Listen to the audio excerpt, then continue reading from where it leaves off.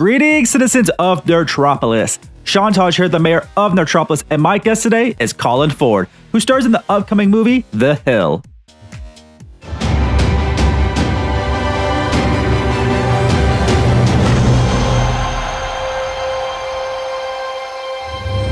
Hey, Colin. Hey, how's it going? Great, it's a pleasure to meet you. I really enjoyed the movie, The Hill. To me, it's basically like a two-part movie. The first part really showing Rickey Hill's childhood and upbringing. I love the scenes there with his siblings. I kind of get like a Stand By Me moments in the first part. Love that. Yeah, I definitely love that. And part two is like the tough journey for Rickey to achieve his goals. So when you read the script, what stood out to you about the story? I think what stood out to me, first and foremost was that it was a true story. And so immediately I'm like, oh, wow, this is a true story. I haven't heard of Rickey before. So immediately it was like, what can I learn? Through learning about Rickey and his story, you realize what a passionate person he is, and the self-belief that he has in himself, and in baseball, and in his faith, and how they're somehow kind of linked together. I was just so drawn in really by Rickey's mindset and by the way that he chose to live his life. It's inspirational. I think that we can all learn a little bit from that work ethic, right? And so I wanted to do everything I could to bring his story to life. Luckily, Jeff Salentano saw what I saw in Rickey, and he saw in my performance, and asked me to be a part of the film, and even better yet, to get to work with Dennis Quaid. I mean, there's so many factors. I mean, you can look at any one of those things and go, oh my gosh, this is a reason to do the film. This is a reason to do the film. And then you have it written by Angelo Pizzo and Scott Marshall Smith, and you're like, oh my gosh, there's another reason. So I couldn't pick just one, but a cumulative of all. Many great reasons. You just mentioned one of them, Dennis Quaid, who plays your father in the movie. He's a fellow Houstonian. That's where Nerdtropolis is based out of, Houston. Oh, right on. Yeah, and so his performances are always great in everything he does. How was it to work with him, and did he give you any advice? It was incredible to work with him. I mean, I have to say I was a little nervous because I was such a big fan, and I've been watching Dennis Quaid films my entire life. So getting to work with him was like a definite dream come true. I actually had one of my early auditions. I had a callback, and I got to go in and read with Dennis, and I was really nervous for that. But at the end of my audition, he, said like, good job, and gave me like some words of encouragement, and I was, less nervous at that point. But fast forward to, a few years later when we actually got to go make the film, because it was quite a bit of period of time between the process of auditioning and getting to go to set, start filming. I was like nervous again showing up on set, but he was so great. He made me feel so comfortable and relaxed. And I have to say, like, he has like a presence about him, and in the way that he handles himself is very calm but very prepared. I think that I just would observe that and go, man, I want to be like that when I grow up. It's just that level of expertise that only experience will grant you, I feel like. Yeah, you got the thumbs up from the legend himself, and Pretty you're doing cool. Great things and impressing everybody, so it's really wonderful. Oh, thank you. What similarities do you see between you and Rickey?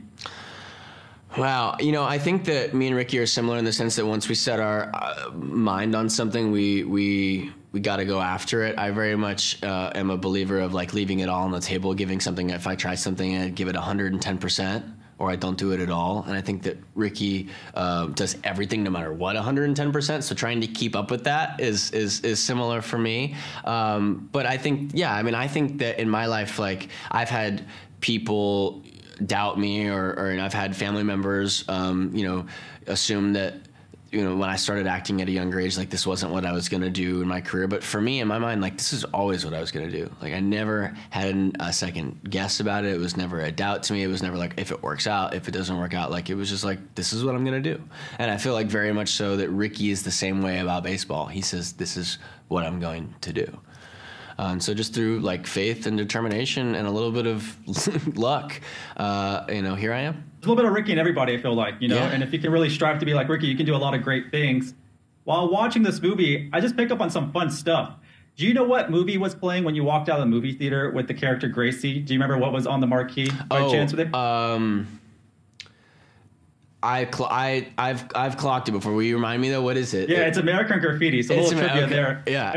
Have you seen that movie, American Graffiti? Not recently, but I've seen it. It's a good movie, and so I thought it was really fun that also your character, Rickey drives a Mach 1 in the movie. Right. Did you get to really drive that in the film? I did, and we had some troubles with the car. It wasn't a perfectly running vehicle, and as you know, most cars from the 60s and 70s are. And I actually own a 65 Mustang, and so they were having a hard time turning it over, you know, pulling the choke, getting that carburetor fire off, and I was able to do it. Only me and like one of the other car guys could get that thing running, but it was fun. That's awesome. Yeah, I'm a car guy too. I have a Plymouth Satellite. Oh, it's actually nice. a police car. What color? It's just white and black. It's like the Adam 12 type of police car. It was used in Marshall, Texas. Do you have like the lights and everything still on Yeah, it? it has the lights. It has the beacon on top. This would have been perfect for this movie, actually. That's about right. it. That's right. Placing on there. So it's just really cool to see some, you know, car influences in this true story. And a couple other fun facts. One of the donations, as Ricky's trying to get the money for his surgery, one of the customers, when he's working at the garage barn, gives him $50. You know how much $50 is today? Yeah, it's a lot of money. I looked up. It's like $340. That's crazy. That's a lot for somebody to give, especially at that time. For sure. And then second, Randy Houser's character Ray cuts a check for almost, I think it was right over $4,000. Lots of cash. Which is like close to $30,000 today. So wow. just to put things in perspective of how willing people were back then to donate to Ricky's causes. I thought that was very important to make note of. Yeah, no, I think it's great. I mean, I think that lends to the type of like community that they were all in. I mean, you could see that, you know, what we didn't see on screen, but like obviously people know who Rickey is and they see him within the community. And like, I think the camaraderie and coming around someone for a greater cause, I think that's a beautiful message. Yeah, there's a lot of beautiful messages in this movie. I really enjoyed it. Like I said, it's a two-part movie. It's really two stories intertwined. It's great to see a young version of Rickey and then a grown-up version and see where it leads him to. Yeah, and I want to give a little shout-out to Jesse Berry, who plays young Rickey. He does such an amazing job, and this was actually one of his first projects he's ever been a part of. And you wouldn't know that if I didn't say that to you today. He looked like he'd been doing it since he could walk. He's a very talented young actor. Gotta agree, he stole a lot of the scenes. He's great in this film. And lastly, I gotta kind of mention, you got him playing a younger version of yourself in this. You play a younger version of Jared Padalecki twice. Yeah. In Walker and Supernatural. So you got a great relationship with him. Every time he calls you, it's just to play a younger version of himself. So how was your experience being on Walker and Supernatural? Yeah, no, it's great. Look, I from the moment I went on Supernatural, I was like already a fan. My mom and I used to watch it when I was like in middle school. We'd watch it in our living room with like all the curtains open and like all the lights are on because I was so scared. No, but it was amazing. Like I love getting to go and work with Jared. I mean, the Supernatural stuff was like my entire childhood. I just loved doing that. Every single time I got to go back, it was like I never left. And then when Jared called and said there was an opportunity for us to maybe get to work together on Walker, I immediately said, anything I need to do, you let me know. He's like, you need to cut your hair. I was like, I got you. Or cut it, whatever you need to do.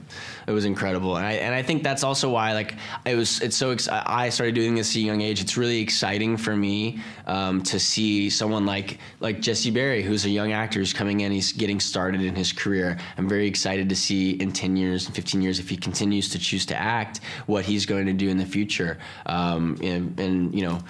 Maybe we'll have a little arrangement like Jared and I have where I call him up and go, hey man, I got a gig, can you do it? And that would be so cool. I would be lucky to get to have him in the future. Yeah, and maybe all three of y'all together too. Exactly. What the heck? Full circle. Great performance. The Hill is amazing, and look forward to seeing what you do next. Oh, thank you so much, man. Take care. Once again, this is Sean Taj, the mayor of Nerdtropolis, and stay tuned for more movie news, reviews, interviews, and trailers.